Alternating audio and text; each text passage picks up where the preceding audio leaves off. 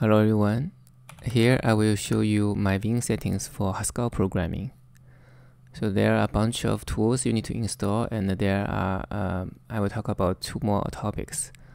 One is the trap I had during the installation, the other one is how to format the code on save.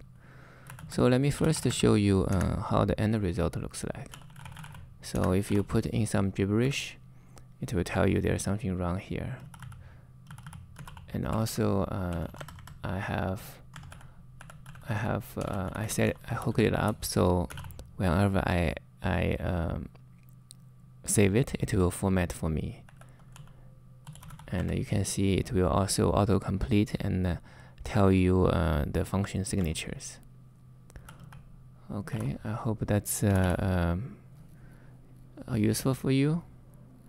So in order to set this up, you need to install CLC, which you can check out from my other video for the Python setup. Then you need to install the haskell-language-server. One easy way is to just brew install. In my case, I use the GHC up, which is an easy way to set up the whole environment. You can see it installs stack, the language server, and also the cable.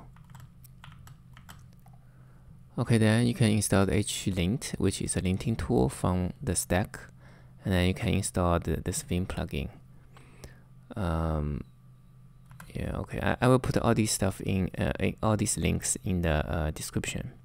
So after installing all of these, you need to put something in the COC settings.json to hook everything up. I got it from a Reddit post, which is very useful. It contains more content than the default COC language server configurations.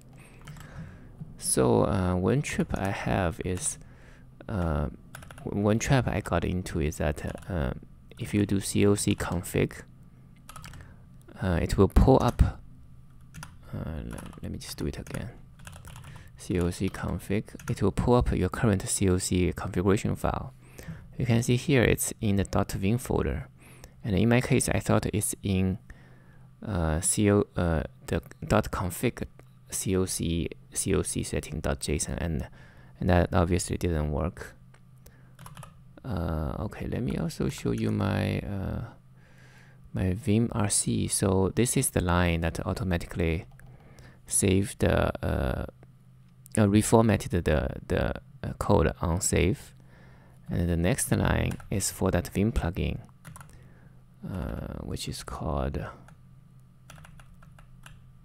which one is that? It's called Haskell something. Yeah, it's this one. So since I already have that linter, the formatting on save, so I turn off the indent support for that Vim plugin. Okay, so this is actually very easy to do, to set up the whole thing. So basically, as long as you install them successfully and have the a few JSON settings in the correct COC config file, everything will work out nicely. Okay, I hope this is helpful. If you like the video, please like and subscribe. Bye bye.